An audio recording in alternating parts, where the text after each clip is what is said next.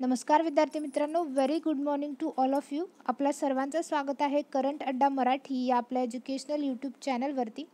आणि बघा, आज आहे 13 जानेवारी. तर 13 जानेवारी 2021शी रिलेटेड जेवढा काही इम्पॉर्टंट चालू घडामोडी आहेत आणि त्याचबरोबर त्याच्याशी रिलेटेड जेवढा काही GSचा पोर्शन आहे तो आजच्या लेक्चरमध्ये आपण इथे कव्हर करून घेत आहोत. तर बघा, आजच्या सेशनला सुरुवात करण्यापूर्वी जे कोणी विद्यार्थी मित्र आपल्या चॅनलवरती नवीन असतील त्यांनी चॅनलला सबस्क्राईब करा. त्याचबरोबर बेल आयकॉनवरती देखील क्लिक करा, जेणेकरून रोज सकाळी 7 वाजता जेव्हा आपले लेक्चर अपलोड होतं आहे तेव्हा तुम्ही ते पाहू शकाल. आणि व्हिडिओ शेवटपर्यंत पहा विद्यार्थी मित्रांनो, कारण हा तुमच्या परीक्षेच्या दृष्टिकोनातून अत्यंत महत्त्वपूर्ण व्हिडिओ आहे. तर आजच्या दिवसातील तुमच्यासाठीचा प्रश्न काय ते पाहूयात. अलीकडे कोणत्या देशाच्या संसदेने ब्रेक्झिट करारास मान्यता दिलेली आहे असं तुम्हाला विचारलं. बघा, हा क्वेश्चन आपण प्रिव्हियस लेक्चरमध्ये डिस्कस केलेला आहे आणि याचं जे काही योग्य उत्तर आहे ते तुम्ही कमेंट बॉक्समध्ये मेन्शन करा विद्यार्थी मित्रांनो. तर बघा विद्यार्थी मित्रांनो, आजच्या सेशनला सुरुवात करण्यापूर्वी आपण डेली एक क्वेश्चन तुमच्यासाठी विचारत असतो, ज्याला बरेच विद्यार्थी मित्र रिप्लाय करत असतात.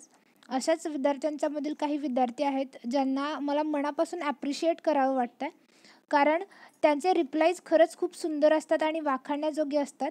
आणि कमेंट्समध्ये ते आन्सरसोबतच बऱ्याच एक्स्ट्राच्या फॅक्ट देखील मेन्शन करतात. अशाच प्रकारे आपले 2 विद्यार्थी मित्र आहेत, पल्लवी सोनुले आहेत आणि त्याच्यानंतर मनोज सुतार देखील आहेत.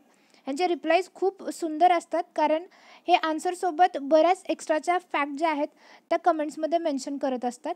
बघा, यांचा फायदा अनेक विद्यार्थी मित्रांना होतो जे हे कमेंट्स रीड करतात आपले विद्यार्थी मित्र. आणि अशा पद्धतीने रिप्लाय करण्याचे तुम्हाला 2 फायदे होतील विद्यार्थी मित्रांनो. एकतर एक्स्ट्राची इन्फो तुम्ही दुसऱ्यांना प्रोव्हाइड करताय आणि त्याचबरोबर तुमच्या एखादी कन्सेप्ट, जर ह्या इन्फोमधली एखादी कन्सेप्ट किंवा इन्फॉर्मेशन जर चुकीची असेल तर ती मी रीड करताना करेक्ट करून तुम्हाला कमेंटमध्ये सांगत असते, कारण मी डेली तुमच्या जेवढा काही कमेंट्स असते ते रीड करत असते. तर बघा, ग्रो विथ द चॅनल आणि कीप कमेंटिंग, कारण 2 way communication is always better than 1 way traffic. तर इथे पल्लवी सोनुले मॅडम यांचं मला खूप अभिनंदन करावं वाटतं. आणि त्याचबरोबर मनोज सुतार देखील आहेत, यांच्या देखील कमेंट खूप चांगल्या असतात. तर अशाच पद्धतीने प्रत्येकाने कमेंट करण्याचा प्रयत्न करा विद्यार्थी मित्रांनो. तर आजच्या सेशनमधील आपला पहिला प्रश्न बघा, राष्ट्रीय युवा दिन नुकताच कधी साजरा करण्यात आला असं तुम्हाला विचारलं. तर या प्रश्नाचं तुमचं योग्य उत्तर आहे 12 जानेवारी रोजी राष्ट्रीय युवा दिन, किंवा ज्यालाच आपण नॅशनल यूथ डे असं म्हणतो, हा साजरा करण्यात आलेला आहे. बघा, या दिवशीच हा दिवस का साजरा करतात, कारण हा जो दिवस आहे तो स्वामी विवेकानंदांचा जन्मदिवस आहे आणि भारत सरकारने 1984 पासून हा दिवस जो आहे तो राष्ट्रीय युवा दिन म्हणून साजरा करण्याचं ठरवलेलं आहे विद्यार्थी मित्रांनो. आता इथे स्वामी विवेकानंदांशी रिलेटेड क्वेश्चन आलेला आहे. तर बघा, 1897ला स्वामी विवेकानंदांनी रामकृष्ण मिशनची स्थापना केलेली आहे. हिस्ट्रीशी रिलेटेड क्वेश्चन आहे, बरेच वेळेला तुम्हाला परीक्षेला विचारला गेलेला आहे. तर हा पॉईंट जो आहे तो नोट डाऊन करून घ्या. आता बघा, राष्ट्रीय युवा दिन आपण 12 जानेवारीला साजरा करतोय, तर जर आंतरराष्ट्रीय युवा दिवसाचं बघायचं झालं तर तो आपण 12 ऑगस्टला साजरा करतोय. तर या दोघांमध्ये कन्फ्युजन करून घेऊ नका. इथे अदर ऑप्शन डिस्कस करायचे झाले जानेवारी महिन्यातील दिनविशेषी, तर बघा 4 जानेवारीला आपण विश्व ब्रेल दिवस जो आहे तो साजरा केलेला आहे. 9 जानेवारीला प्रवासी भारतीय दिवस जो आहे तो साजरा करण्यात आलेला आहे. तर 10 जानेवारी रोजी बघा विश्व हिंदी दिवस साजरा करण्यात आलेला आहे. आणि भारतामध्ये आपण राष्ट्रीय हिंदी दिवस जो आहे तो 14 सप्टेंबर रोजी साजरा करतो विद्यार्थी मित्रांनो. तर हे देखील इम्पॉर्टंट आहे. आपला नेक्स्ट क्वेश्चन बघा, नुकतेच कोणत्या राज्याचे माजी मुख्यमंत्री माधवसिंग सोळंकी यांचे निधन झाले असं तुम्हाला विचारलं. तर बघा, या प्रश्नाचं तुमचं योग्य उत्तर आहे 1 गुजरात. बघा, गुजरातचे पूर्व मुख्यमंत्री होते माधवसिंह सोळंकी आणि त्याचबरोबर हे काँग्रेसचे दिग्गज नेते होते ज्यांचं आत्ता नुकतंच निधन झालेलं आहे. बघा, 1976 ते 1990 या दरम्यान तब्बल 3 वेळा हे मुख्यमंत्री पदावरती राहिलेले आहेत आणि मोदींच्या आधी जर बघायचं झालं तर सर्वाधिक वेळा हे मुख्यमंत्री राहिलेले नेते आहेत विद्यार्थी मित्रांनो. आता बघा, गुजरातचे माजी मुख्यमंत्री होते हे, आणि हे जे मॅपमध्ये तुम्हाला दिसतंय ते आहे गुजरात, ज्याच्या शेजारील राज्य बघा राजस्थान आहे, मध्य प्रदेश आहे आणि महाराष्ट्र आहे. दक्षिणेला अरबी समुद्र आहे गुजरातच्या. गुजरातला राज्याचा दर्जा मिळाला 1 मे 1960ला, तर याच वेळी किंवा याच दिवशी महाराष्ट्राला देखील राज्याचा दर्जा मिळालेला आहे विद्यार्थी मित्रांनो. तर राजधानी आहे गांधीनगर. बघा, राज्यपाल आहेत श्री आचार्य देवव्रत आणि मुख्यमंत्री आहेत श्री विजय रुपाणी, जे की BJPचे मेंबर आहेत. विधानसभेमध्ये 182, लोकसभेमध्ये 26, तर राज्यसभेमध्ये 11 मेंबर्स आहेत गुजरातचे.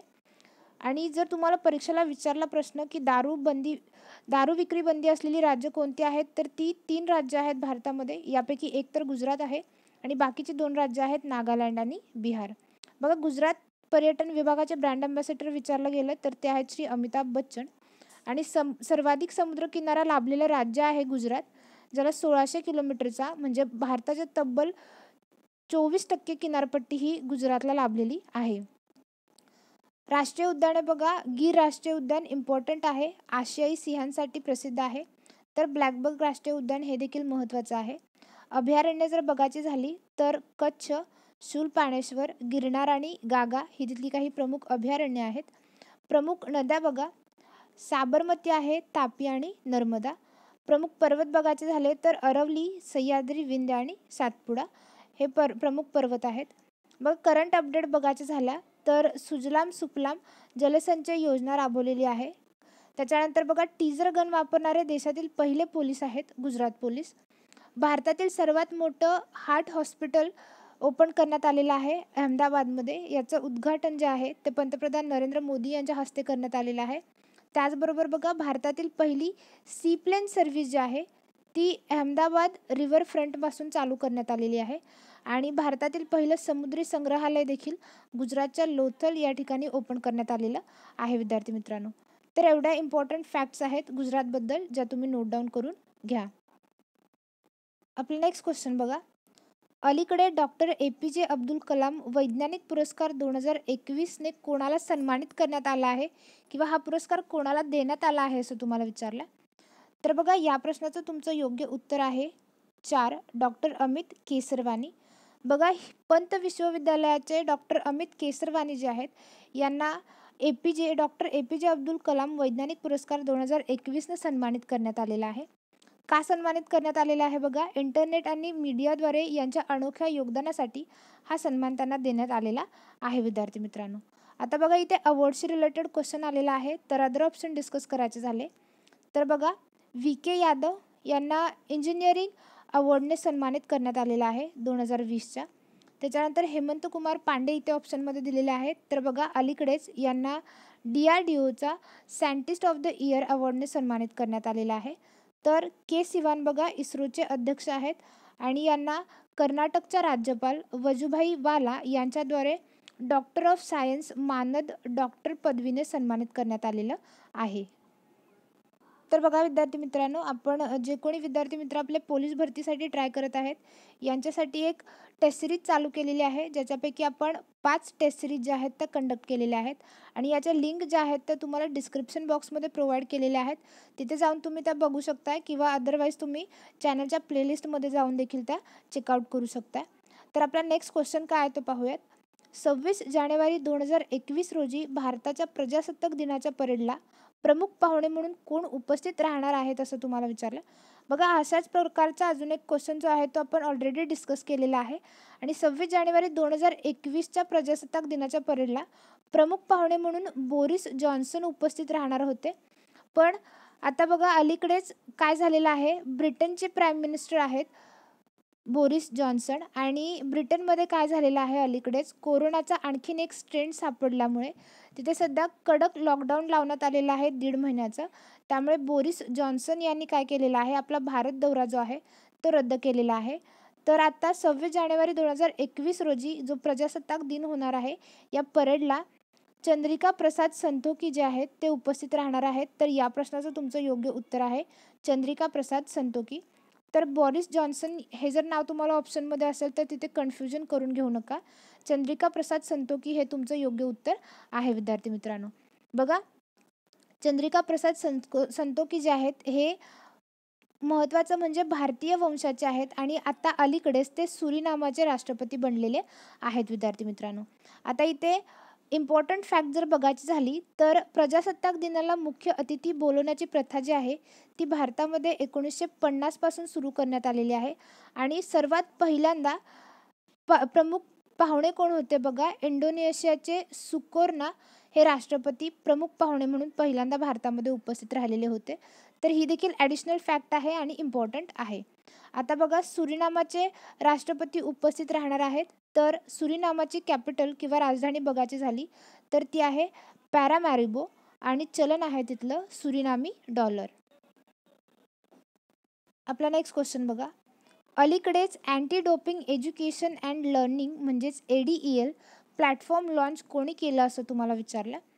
तर बघा, या प्रश्नाचं तुमचं योग्य उत्तर आहे 3 वाडा. वाडा म्हणजेच WADA किंवा ज्यालाच आपण वर्ल्ड अँटी डोपिंग एजन्सी असं म्हणतो. तर बघा, वाडाने हा जो प्लॅटफॉर्म आहे तो ऑलरेडी 2018मध्येच लॉन्च केलेला आहे. पण आता जानेवारी 2021मध्ये काय केलेलं आहे वाडाने, याचं लेटेस्ट व्हर्जन जे आहे तो लॉन्च केलेलं आहे. आणि या प्लॅटफॉर्ममुळे बघा, संपूर्ण जगात जे काही ॲथलीट आहेत, कोच आहेत आणि डोपिंग विरोधी समुदाय जे आहे त्यांना एक अपॉर्च्युनिटी प्रोव्हाइड करण्यात येणार आहे या प्लॅटफॉर्मद्वारे.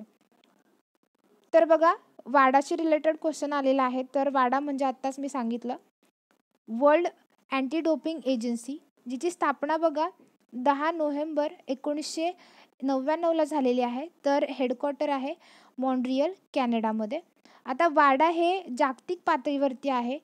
तर बघा, नाडा म्हणजेच NADA national anti doping agency ही भारतातील राष्ट्रीय पातळीवरती किंवा राष्ट्रीय स्तरावरती काम करणारी एजन्सी आहे, जिची स्थापना बघा 2005ला झालेली आहे.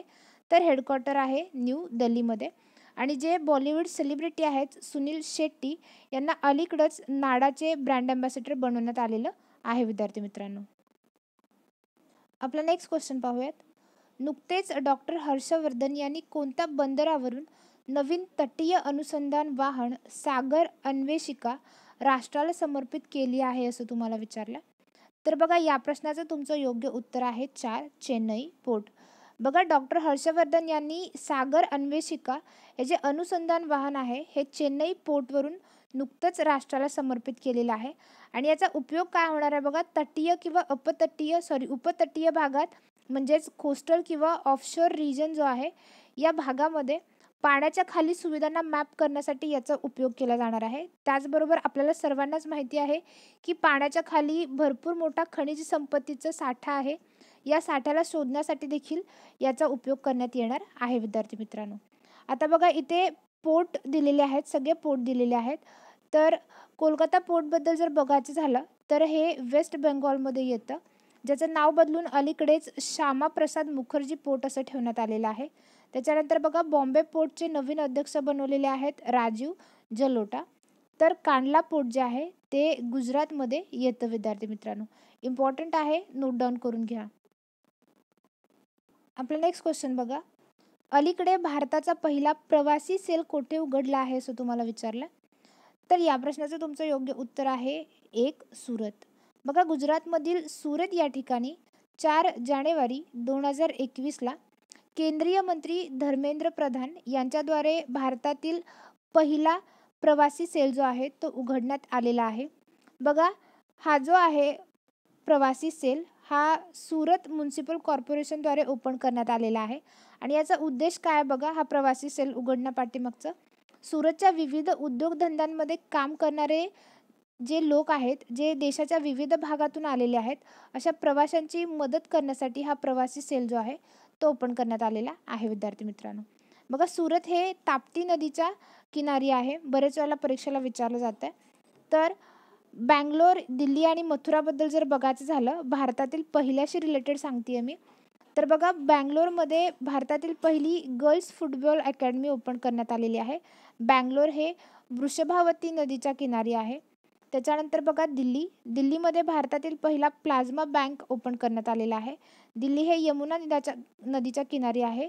तर मथुरा बघा, मथुरामध्ये भारतातील पहिलं हाती हॉस्पिटल जे आहे ते सुरू करण्यात आलेलं आहे.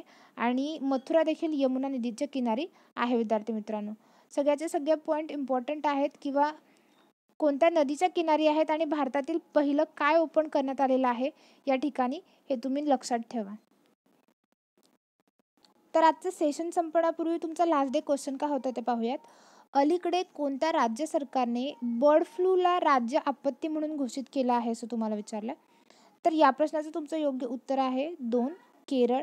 बघा, केरळ राज्य सरकारने बर्ड फ्लूचा वाढता धोका लक्षात घेऊन बर्ड फ्लूला राज्य आपत्ती म्हणून घोषित केलेलं आहे. तर आजचं आपलं लेक्चर इथंच संपत आहे विद्यार्थी मित्रांनो. आय होप लेक्चर तुम्हाला आवडलं असेल. आपले लेक्चर जर तुम्हाला आवडत असतील तर लेक्चरला लाईक, शेअर आणि सबस्क्राईब करायला अजिबात विसरू नका. आणि बेल आयकॉनवरती देखील क्लिक करा, जेणेकरून चॅनलच्या कोणत्याही नोटिफिकेशन्स तुम्ही मिस करणार नाही. व्हिडिओ पूर्ण पाहिल्याबद्दल धन्यवाद.